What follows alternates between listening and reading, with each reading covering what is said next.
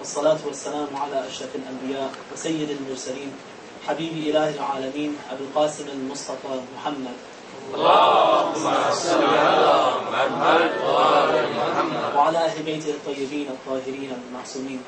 رب اشرح لي صدري ويسر لي أمري واحلل عقدة من لساني يفقهوا قولي.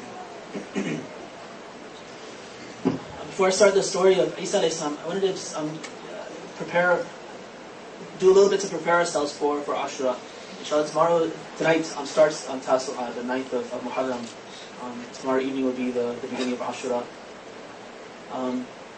There are things that we can do to kind of prepare ourselves, and there are mustahabbat and some makruhat as well for the day of Ashura itself. So we can be aware of that, and maybe we can do better when we actually get to there. First of all, it's relatively difficult, but it's try to assume the mental state, the spiritual state of somebody who has lost a dear one in their own family. It's not putting on a show, and we are, like Imam Hussein is, he should be as dear to us, if not more, than our own family. And the whole struggle is to try to make him that way. If he's not already that way for us, then to make him that way. So imagine if somebody from your family died, how you'd be, how your life would change, what kinds of things you would and would not do, and try to act the same sort of way in his honor and honor his family and his companions. In particular, in Ziyarat Ashura, we keep on reading every day. There's a line that says that this day of Ashura is a day when the Banu Umayyah, the Umayyads, used to celebrate. And it says later on that it's a day when Umar ibn Sa'd and Ibn Ziyad, these people used to celebrate. In Mafatih al-Janan, those of you who have access, if you know Farsi or even Arabic, he has Shaykh Abbas al-Qumi. He has a very nice section, a couple of pages on Ashura, and he mentions this issue as well. He says that this was a day when the forces that massacred Imam Hussein and his family, it was a day that they kind of made into an Eid. Right? They made that into a celebration in order to partly cover up their own acts, right? To try to brainwash people into thinking that nothing really happened and it's a good day. So one of the things that they did was they made up a hadith. Right? They had access to scholars they could buy off. Muawiyah was very good at buying off scholars like Abu Hurairah and so forth. So they buy off scholars and make them narrate a hadith. So like one of the common hadith that's still quoted, like our Wahhabi counterparts, they still quote this hadith. It says that, like, for instance, this is the day when Moses, the sea was parted for Moses. This is the day when Noah's Ark finally set down on Mount Judi. This is the day when Prophet Yunus was released from the mouth of the whale, and so forth. Like, basically for every prophet they came up with something and said this, like Ashura is the day when all these things happened. Thus we should celebrate. It's a day of celebration. You should fast on that day, and it's a great day. It's a great day to celebrate. And by doing this, by making up these things and attributing it to this day, what they were trying to do, in fact, was to cover up the reality of what they had done and what they were guilty of on that day. Unfortunately, this tradition has continued with some Sunnis. Certainly Wahhabis. The Wahhabis really encourage people to do this, to fast on this day. It's a day of celebration, and they say, like, whatever happened between Imam Hussein and Yazid, that's between them. It's between them and Allah. We say radiyallahu anhum jami'an. May Allah be pleased with all of them. Yazid, Muawiyah, Hussein, Hassan, they're all the same to us. They're all companions of the Prophet. Right? So they're the true kind of inheritors of Ibn Ziyad and Muawiyah. May they be raised with them on the Day of Judgment. The ramification for us is that we want to do everything we can not to be like that. Right? This isn't, because it's not a day of celebration. We want to stay away from everything that's associated with celebration. One of the practices that they had instituted was that this was a day when they would kind of like, it was almost like the same way we think of Laylatul Qadr. It's a day when things are decided. It's a day of barakah. It's a day when you want to kind of stock up for the year and just make your plans for the year, make resolutions. Like they thought of Ashura like this and brainwash people to think like that. And so one of the things that they would do was this is a day of barakah. So you go out and you shop, new clothes, stock up on things for your house, buy new furniture, buy new clothes. Like, this is the way we act on Eid, the way we should be acting on Eid. Right? They made Ashura that way.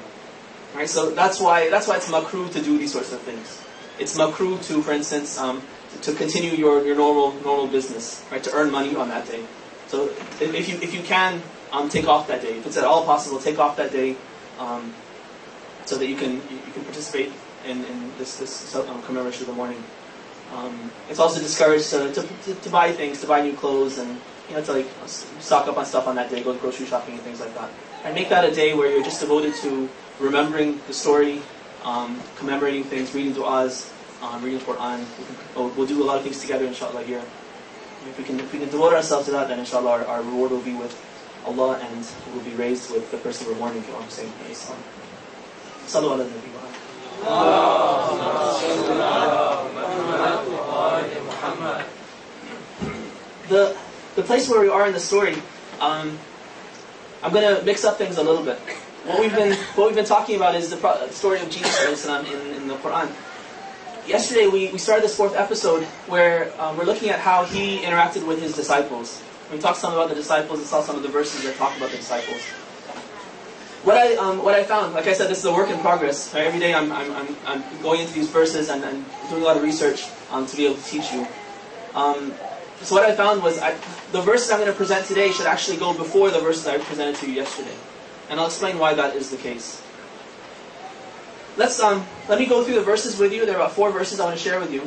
I'll read the Arabic and English, and then I'm going to tell you some things about it. But the gist of the story is this.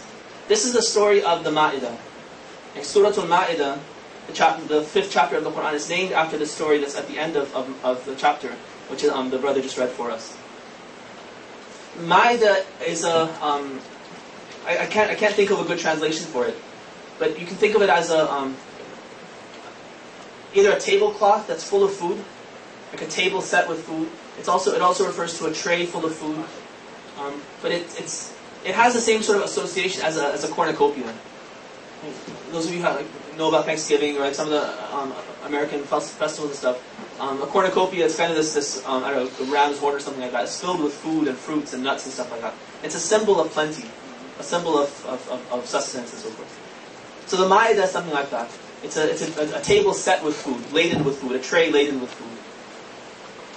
So in this episode of the story, the companions, the disciples of Jesus, they come to him and they ask him, they say, is your Lord able to send down a tray of food, some sort of a serving of food for us, plenty of food, so that we can eat of it and we can kind of increase our certainty, see a miracle of God and really like kind of first-hand experience the miracle, that this is our miracle, we've asked for it and now Allah is sending it to us, so we'll really feel certain.